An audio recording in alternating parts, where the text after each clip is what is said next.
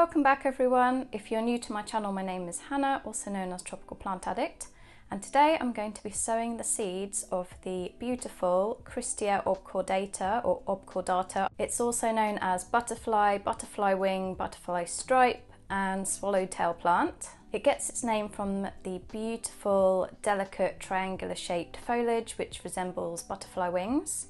It has a really striking appearance, and I just think that this plant will look amazing nestled in with some of my other plants. This plant is native to Southeast Asia and Brazil, and the Christia genus consists of around 18 different species. So I've been looking to add this plant to my collection for around 2 years, which is quite a long time, and I've yet to find an actual plant for sale here in the UK, and I can imagine because this plant looks so delicate I don't think it would ship well at all. So I thought I'd have a go at growing the plant from seed myself and filming the process for you. I got my seeds from a seller on Etsy called Butterfly Wing Plants, I believe. I'll link his details below for you in the description box. I purchased 10 seeds, although he sent me 12, which is very nice of him. And I'm so excited to try and grow this plant myself. From looking online, there doesn't appear to be much information about the plant, and there's hardly any videos on YouTube about care for this plant or sowing the seeds. I managed to find a couple of videos from a lady in America that's sowing the seeds, and I had a look at those. But apart from that, I couldn't really find any videos in English. If any of you guys have grown this plant from seed, let me know in the comments below. I've heard it can be a little bit tricky, but we'll see. So apparently if you're living in a warm climate and you're lucky enough to be able to grow this plant outside, it prefers shady conditions as the sun will actually burn the foliage. So it likes a shady position and it likes to stay consistently moist, apparently. So if I'm successful in growing this plant from seed, I plan on keeping it in bright indirect light, warm and humid conditions, and I might try growing the plant in different positions in my home to see which one thrives the most. A couple of them I can put under grow lights, I can put some in the windows, different windows, and maybe even put one in my biOrb. So I'll be experimenting with that and I'll keep you posted. I have read that these plants can be super fussy, so if everything goes to plan, eventually I will actually film a care tips video for you. Fingers crossed that I can grow this plant and make it thrive in my home.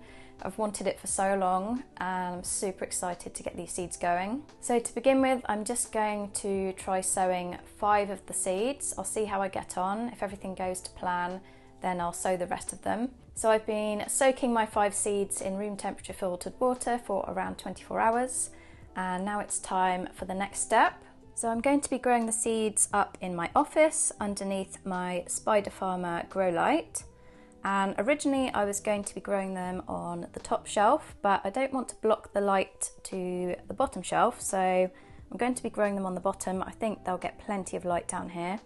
I've cleared a bit of a space in the middle there. Also at the moment the grow light's only on a low setting. It's on around number 20, so I can always turn it up if they require a bit more light. So I purchased this heat mat from Amazon as the seeds like to be grown in warm temperatures, at least 80 degrees Fahrenheit, which is around 26.6 degrees Celsius. I also picked up this little propagator from Amazon as well. I think it was about £10. I'll link all the products that I've mentioned in the description box below and also into my Amazon shop. Originally I was just going to use any old takeaway tub, but I thought this would be a bit better as it's got a bit more height to it, and then it's got the little vent at the top which will provide some good airflow. I'm going to be growing the seeds on some makeup pads to start with. I also picked up this extension lead from Amazon as I've got quite a few things plugged in underneath here and I needed one more socket.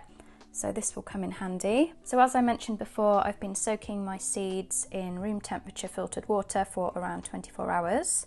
And now all I'm going to do is transfer them onto some makeup pads, which I have soaked in room temperature filtered water. So they're nice and moist. So all I'm going to do is place one single seed on each of the cotton pads in the center. I'm also going to place a little jar of water in here just to help raise the humidity inside the box. So my plan is to keep these pads moist. I might even add a little bit of water into the bottom of the box. So I'll just keep an eye on them. I can give them a little spray if required, or even the condensation that's inside the box might keep them moist. I'll just have to see. So for now, there's not much else I can do. Obviously I need to plug in my heat mat. Apparently they can take up to 2 weeks to germinate, but sometimes longer. So I'll obviously keep you posted, and then I'll make another video once they've, or hopefully once they've sprouted. If you don't have any grow lights, you could just put your seeds on a bright windowsill, and you may not even need the heat mat depending on where you live. I just thought it might help them along a bit quicker. The temperature in this room is usually between 23 and 26 degrees Celsius, so it is quite warm, but I think a bit of extra heat will help them on their way. Once they've started growing and they've got some decent roots on them, my plan is to then transfer them into some teeny tiny plastic pots with drainage holes. Obviously I'll be documenting everything, so that'll be a separate video. Any questions, please feel free to ask, and I'm super excited to update you on the seeds' progress. Fingers crossed that they germinate. I am so excited. I've got a seed update for you. We're on day 4, and yesterday I noticed that this first seed here has produced some growth. Yesterday it was just the radical, but now it looks like there's a bit of primary root on there. So hopefully the secondary roots will start forming soon. The others haven't started sprouting just yet. So on this first seed, I'm expecting to see a shoot, hopefully in the next 10 days or so, fingers crossed. It's very warm and humid inside this propagation box. I'm quite tempted to get a mini thermometer / hygrometer so I can actually monitor the conditions. So I've been leaving the heat mat on 24 hours a day, but I've still been switching off the grow lights at night.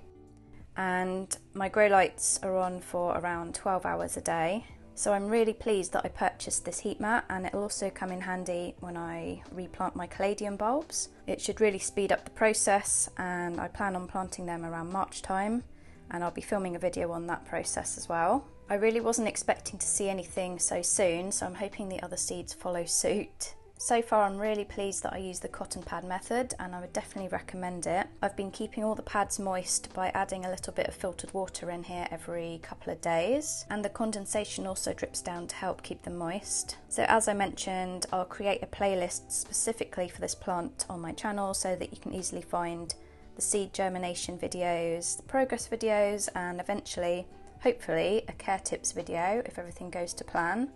So I'm just going to pop the lid back on to keep them nice and toasty. I ended up turning up the grow light to number 40. I just turned it down for the purpose of the video because it was quite bright, but I have been keeping it on number 40. It's really handy having this vent wheel on the top, as you can control how much air goes into the propagation box. And obviously it's really good for airflow. I've been keeping them fully open. I'm really pleased with the propagation box, so I would definitely recommend it. Thank you so much for watching, everyone. I really hope you enjoyed the video. If you are growing this plant yourself and you've got any good care tips, let us know in the comments below. Take care, everyone, and I'll see you all soon.